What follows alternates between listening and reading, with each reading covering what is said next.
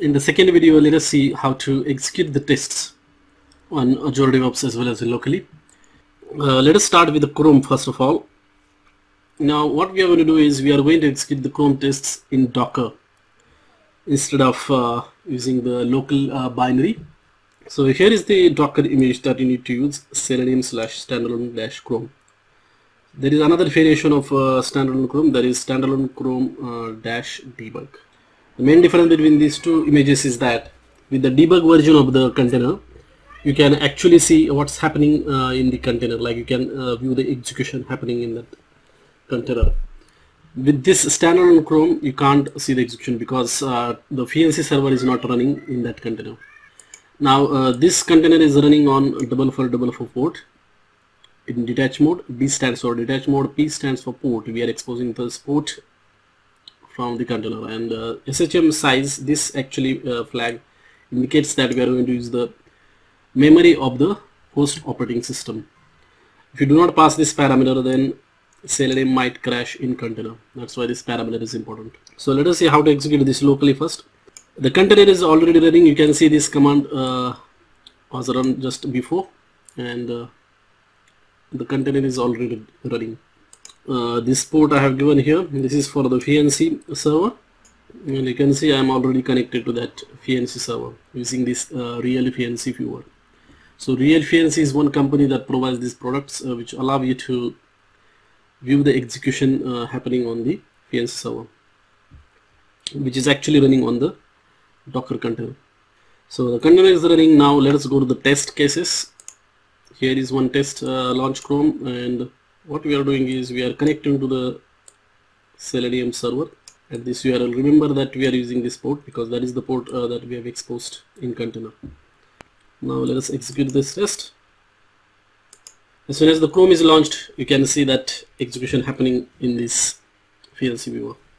And we are going to exactly do the same steps in Azure DevOps as well. You can see that Chrome is launched in the container, and then it is navigating to this website, and then it will check or do the search. So that's how we can execute this test locally. Now we are going to do the same thing in Azure DevOps.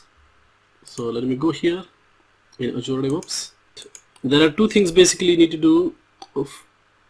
So there is build pipeline and there is a release pipeline. So you can see here there is a pipeline that is mentioned. So here you can create the new pipeline and then select the repository, then a goal. So you can see where is your code. There is the first question it is asking. You can select Azure repository Git because that is where I have already created the repository. So select that, then select your repository, then select the Maven. So automatically it detects what project is there in that repository, and based upon that it will present you some of the options or tasks that can be executed against that project or repository. So here you have to select Maven and then complete the process. I have already created this particular build pipeline for our project. I'll just show you what are the steps in that. If you click on that build pipeline, just click on edit, and there you can see the YAML file. YAML file basically tells what tasks we need to run. And let us take a quick look at this YAML file. So trigger master, what it indicates is that whenever something is pushed, some changes are pushed to the master branch, this build pipeline will be automatically triggered. So compilation of the or building of that repository will happen automatically. The next important thing is pull VM image Ubuntu latest. So what it means is that we want to build this project on Ubuntu latest image or Ubuntu Linux operating system. Next thing is steps. So there can be multiple tasks in that particular pipeline. First task that we are doing is we are starting the container. So now for compilation or building the project, you don't need this step, so you can ignore this step or task. We will need this in release pipeline because in the build pipeline all we are going to do is just compile the project. So next task, very important task, that is Maven add 3. 3 means the version of that task, and these are the inputs to this Maven. There is the form file, then Maven options, Java home options, JDK version, architecture, then publish chain test results, test result file, and goals compile. So here you can see I have given compile goal. That means I just want to compile the project. So this build pipeline is going to create artifact which I am going to copy, and that artifact name is drop, and the path to publish is this one, build.sources directory. So that's how I have set up this build pipeline. Now to execute this build pipeline, all you have to do is just run this. So click on the pipeline and then click on run pipeline, and then you can select the branch. By default it is master, but you can definitely select other branches or tags or commits as well, and then click on run. Once that is run, that is how the logs will be created. Here you can see all the steps and the artifact as well. You can see here one artifact was published, and there you can see the logs by clicking on the job. So these are all the steps or the tasks that this job build pipeline has done. You can see the logs as well. So far we have just compiled the project. Now what we want to do is we want to actually execute the tests. For that you have to create one release by clicking on create release button. I have already created one release, Maven JUnit. I'm gonna show you exact steps that I have taken in that. So just click on edit. You can see this is the artifact section where you have to select the artifacts that will be used by this release pipeline. So using these artifacts we are going to do some processing on those artifacts. So let us see in this particular stage 1 what tasks I have added. So stage 1 you can compare it you can think of stage as a environment, for example dev environment, UAT environment, like that. So you can create another stage for the UAT, another stage for staging or production, like that. And if you go here you can see this is the agent. I'm selecting Ubuntu. I'm selecting Ubuntu specifically here because if I select Windows my tests will not work, because I need the Docker, and to run the Docker images I need Linux operating system. That's why this is very important, agent specification. The next task I have that included is that I'm running the Docker. So the same command that I executed locally, it is here. All it is doing is just starting the Docker container over there on the agent. And finally the main task, Maven task. So Maven POM file you have to select by clicking here, and then remember that we had added the artifact. So you have to select this drop location, and that's where the POM file will be picked up. Next thing is goal. So test goal we want to execute. That's why I'm going to test there, and the options are this one because I want to just execute the Chrome's test. That's why I've done this syntax. So hash launch Chrome, that means execute the launch Chrome method from this class, app test class.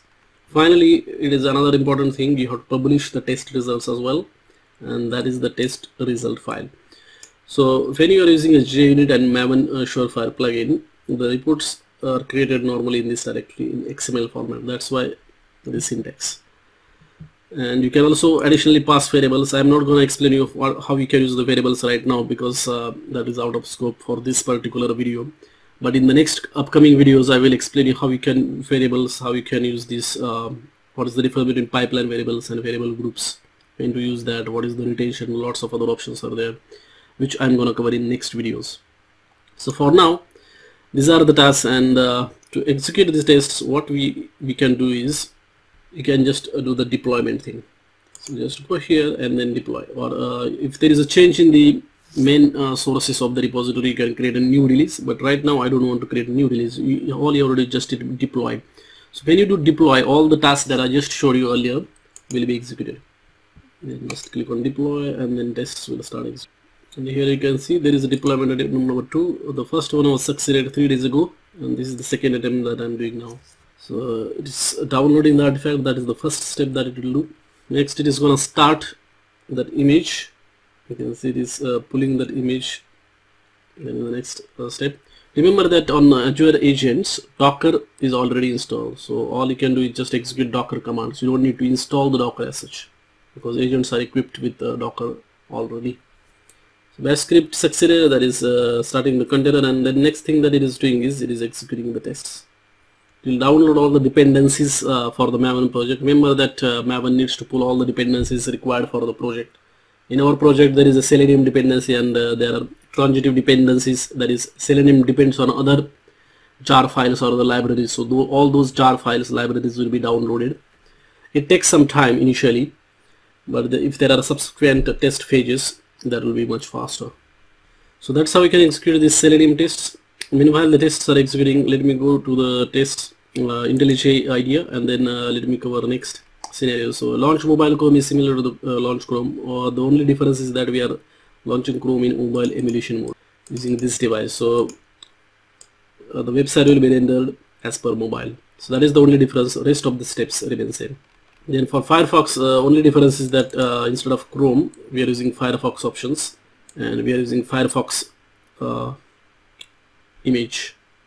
So there is a separate image or a different image for Firefox for the container.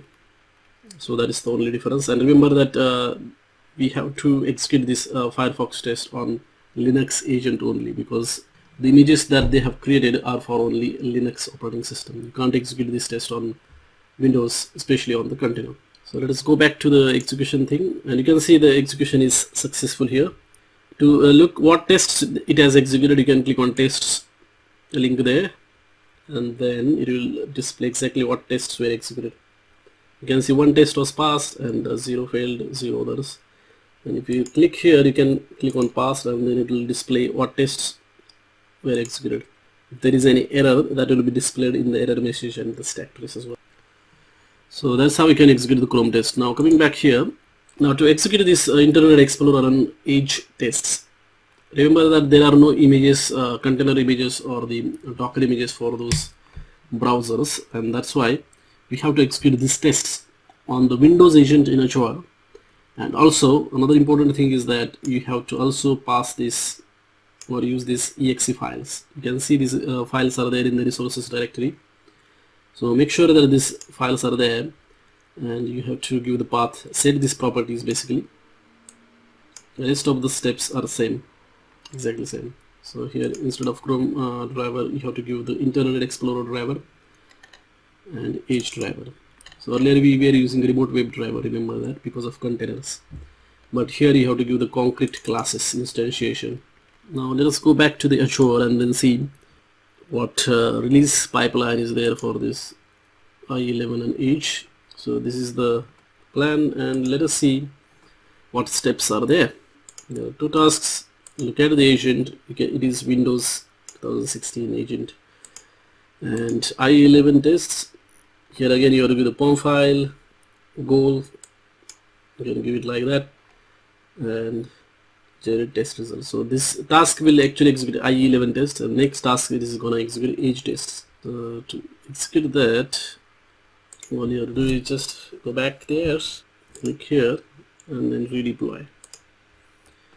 So the tests are failing on Edge, but that is a valid reason, because the Edge driver is not compatible with the Edge on the Edge browser on the agent, and that's why these tests are failing. But IE11 is passing. We will get to know once this test finished execution. So meanwhile, let's go to the IntelliJ, and the last thing that I wanted to show you in this video is how to execute the Safari test. Now to execute the Safari test, again there is no image, Docker image for Safari, so you will have to use Safari driver directly, and remember that you have to enable the automation on the Safari browser, otherwise execution will not happen. On Azure agents, that setting is already done in the browser, Safari browser, so you don't need to do that setting in the Azure. All you can do is just execute this test, and then on the Mac agent. So another important thing is that this test has to be executed on Mac agent, because Safari is not available on Linux or Windows. So let us come back here. You can see the IE11 tests are executing. So you can see here that IE tests are passed, but Edge tests will fail. So let it run. All we can do is we can execute this iPhone tests simultaneously, or Safari tests simultaneously. So let us go to Mac Safari plan that I already created, or the release, and if you look at these steps, you will notice that I am using Mac agent. So you can see here the agent specification is Mac OS, because Safari is available on Mac, and the rest of the tests or the steps remain same. So you can see here this test execution has failed. You can see Edge test has failed, and the error message is displayed here saying that this version of MS Edge driver only supports MS Edge version 8.3 blah blah blah. That's why it is failing. And if you go to the release, Mac Safari. So for Safari and Firefox, one thing you need to remember, I didn't tell you, you don't need to execute this quit method, because right now there is one bug, that's why tests are failing. So don't use this driver.quit method in the end of the test. You can see here I'm using driver.close for Firefox and Safari. So that's all what I wanted to tell you in this video. If you have more questions related to this stack, Selenium stack, let me know through the comments. Thanks for watching this video.